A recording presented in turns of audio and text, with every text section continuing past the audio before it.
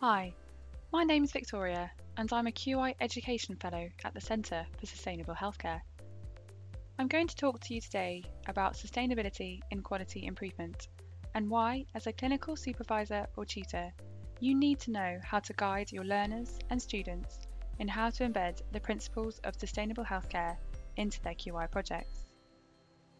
We're going to cover, firstly, what is sustainable healthcare?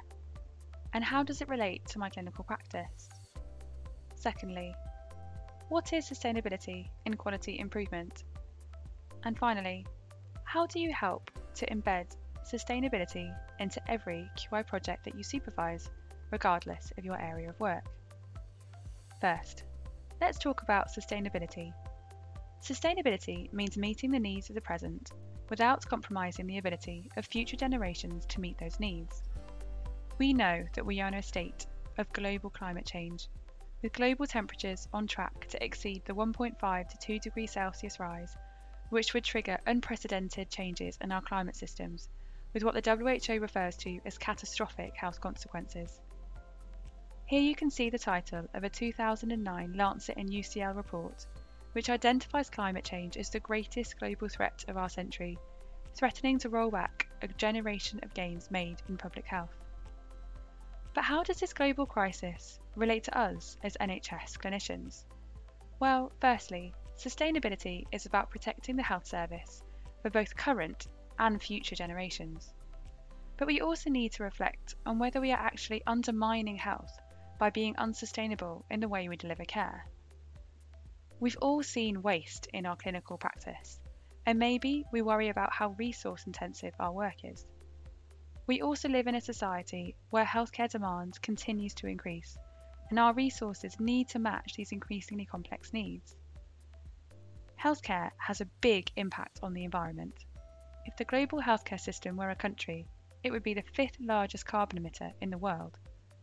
The NHS itself is the largest public sector carbon emitter in the UK, accounting for 5% of total UK carbon emissions, with emissions attributable to the NHS of England greater than the annual emissions from all aircrafts departing from Heathrow Airport. The NHS was the first healthcare system in the world to commit to a net zero carbon plan and has put in place a strategy to reach net zero by 2040. This graph shows how we might reach this. What this shows us is that to reach the net zero target shown here under the horizontal green line, is that even if we engage in traditional sustainability activities like improving the energy efficiency of our buildings, we won't be able to get our emissions under that target line without clinical innovation and leadership from people like you and those that you will supervise. So, let's talk about what we can do. The Centre for Sustainable Healthcare has been working for over 12 years to build models of sustainable healthcare, and we believe that embedding sustainability into quality improvement gives clinicians the tools to get started right now and lead positive change. In fact, it's already happening. Clinicians from across the country have developed and led sustainable quality improvement projects and completed initiatives like the Green Ward Competition and Green Surgery Challenge. This team in Devon made changes to their anaesthetic gases and saved almost 50 tonnes in carbon, the equivalent of 26 return flights from the UK to Sydney. While this team simply reduced the number of unnecessary cannulations in ED and made financial savings of over £27,000 and carbon savings of 8 tonnes. So, what is sustainable quality improvement, and how do we carry out a sustainable quality improvement project? Sustainability in quality improvement, or SusQI, is an approach to improving healthcare in a holistic way by assessing quality and value through the lens of a triple bottom line. In SusQI, the health outcomes of a service are measured against its environmental, social, and economic costs to determine its sustainable value. SusQI embeds the CSH principles of sustainable clinical practice. We focus on our overall aim of improving health and reducing carbon, and we get there by reducing healthcare activity and reducing carbon intensity. To achieve this, we focus on prevention, patient empowerment and self-care, lean clinical pathways, and low-carbon alternatives. Rather than being a replacement for traditional QI, SusQI is designed to embed sustainability as an accepted domain of quality into current QI theory. You can embed it into any project because really, every QI project should be sustainable. We're not the only ones convinced about this, and this is why it's important to tell supervisors and tutors like you about the SusQI approach. Your learners need to know about sustainability as part of their curriculum and learning outcomes. The Royal College of Physicians understands sustainability as a domain of quality and recommended the application of SusQI in a 2019 Academy of Medical Royal Colleges report on developing quality improvements into practice, and both the GMC and NMC have included embedding sustainable healthcare into their standards for professional practice. So, let's talk about how to lead and supervise a sustainable QI project. What are some of the tools you might need? The SusQI approach has 4 steps. Let's look at them in turn. Firstly, setting goals. Much like standard QI, this is all about setting specific or SMART goals. In SusQI, the overarching goal of healthcare improvement is to deliver maximum health gain with minimum financial cost and harmful environmental impacts, whilst adding social value at every opportunity. Encourage learners to think about what aspect of healthcare provision they could focus on, a pathway, a procedure, or process step. You can think about the background of the problem. Why has it come to your attention? Fix a problem statement, understand the impact of the problem and its extent, and who might benefit from potential changes. Secondly, we study the system, and this is where CSH have provided some specific tools on our SusQI website for you to use to help your students understand the environmental and social outcomes of their improvement ideas in order to satisfy the triple bottom line. Encourage your learners to draw out a process map.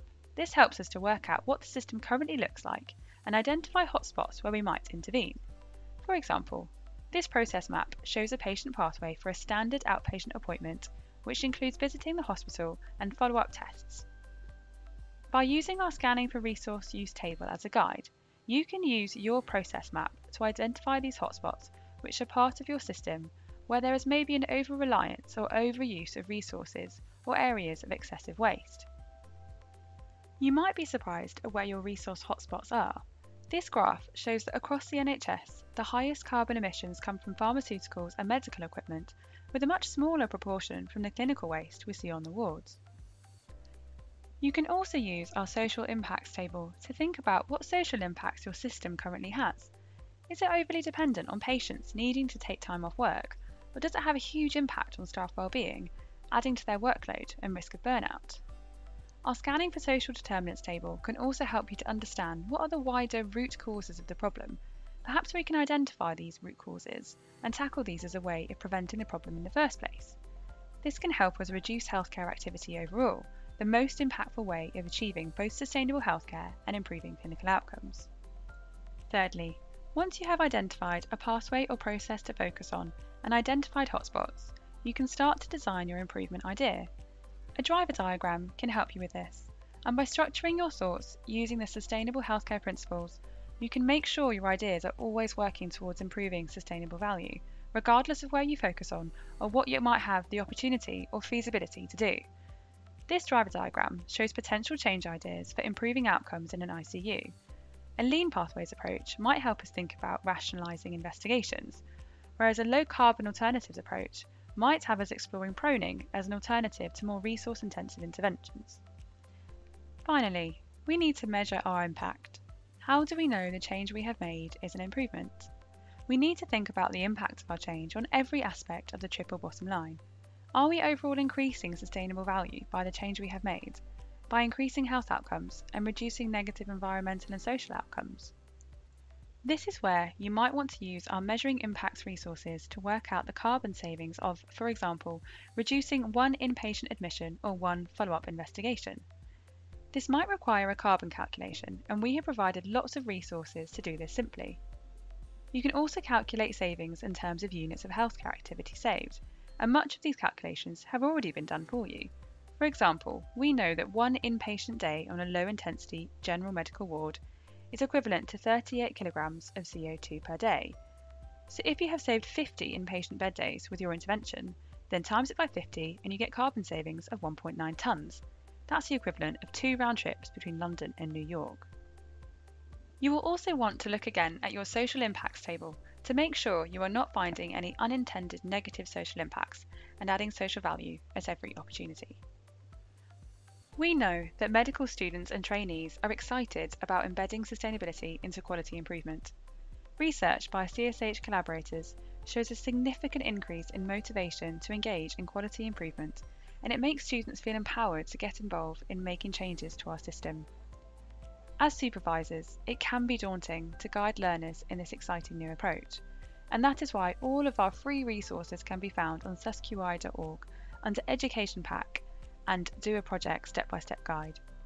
You are also always welcome to contact us for help, or better yet, come on one of our courses and join an exploding number of clinicians across the country who are joining as SusQI lead educators in their areas of work, and learn more about how you can start to lead positive, sustainable change.